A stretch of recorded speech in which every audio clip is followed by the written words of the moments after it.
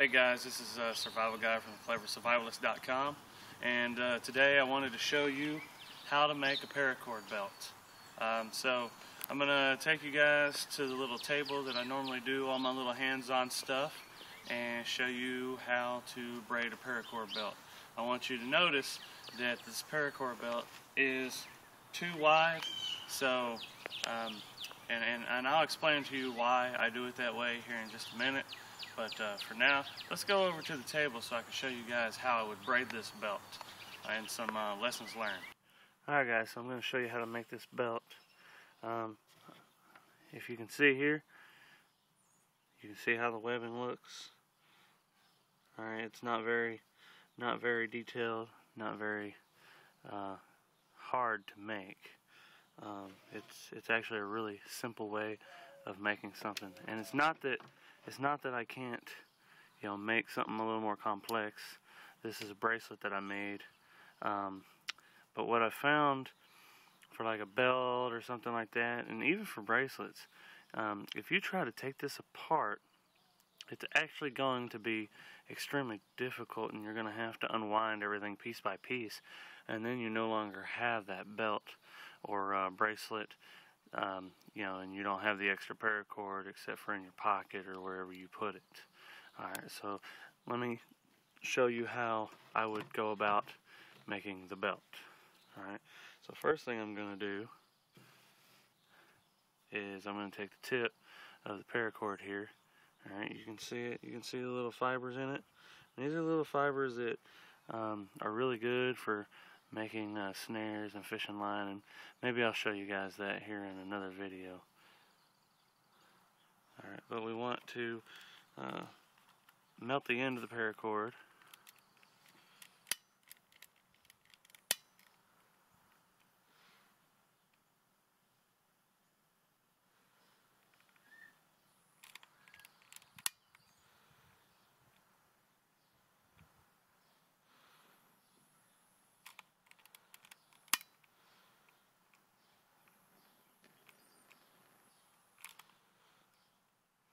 Alright, now that the end of the paracord is melted, this part's actually pretty easy. First thing you're going to do, you're going to make a loop. You're going to push this through, just like that. Basic slip knot, okay? Now the rest of it is actually really easy. Alright, you're going to take the long end, push it through the slip knot, and pull. Alright, bring that loop down a little bit, push it through the slip knot, and pull. Push it through the slip knot, tighten it, push it through the little loop, tighten it, push it through the loop again, and tighten it. Alright, so I'm going to get a couple more of these done, and I will show you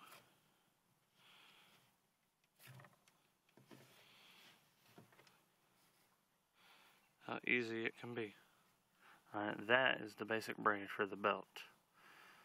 Okay, and then when you're at the end, you cut it off, you push the cable, the paracord through, and just tighten it up, and it will tighten on itself. So you'll cut it off here, then you'll pull it through and tighten, and it'll be done. You can do this for necklaces, you can do this for bracelets and belts. Alright guys, so here's the belt, and you can see just how long this belt is.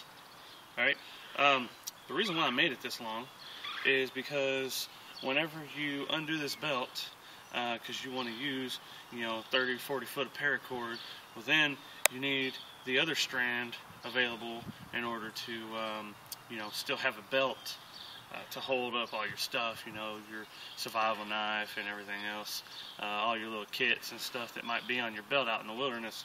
So let me show you how I'm going to tie this off and make a buckle out of it.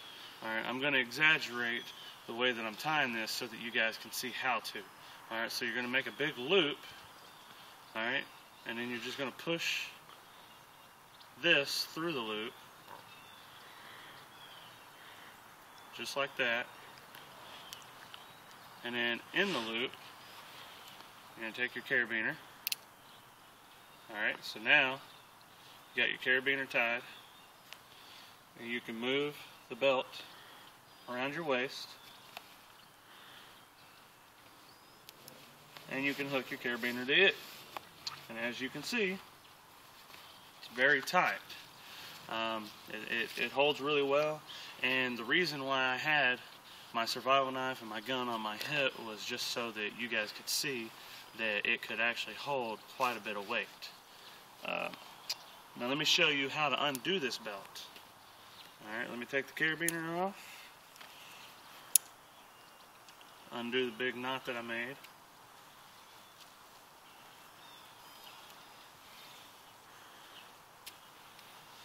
Alright, and this is the reason why I braided it this way instead of making it like you see in all the gun and knife shows and stuff. Everybody wants to make the really elaborate one like the bracelet here, and that's unnecessary. If you take this out, the very last little knot that I showed you guys to make, you take that out and you just pull, and the whole belt comes out. Okay? See right there? And then I could do that with the rest of the belt. Now if I pull half of this belt worth of cord off of it, I've still got a ton of belt left. Okay, so that's one tool that I think that everybody should have at a minimum in their bug out bag. You know, this is a good way to hold all your paracord so that it doesn't get tangled up on something, and it's just a real handy thing to have. You can use this for, like I said, you can use it for a necklace. You can use it to make like a double or triple bracelet. And I think that this is a much better option in a survival scenario than the bracelets that you're going to be able to buy from the gun and knife shows. Alright, so I just want you guys to remember to think and survive. I'll see you guys later. This is Survival Guy signing out.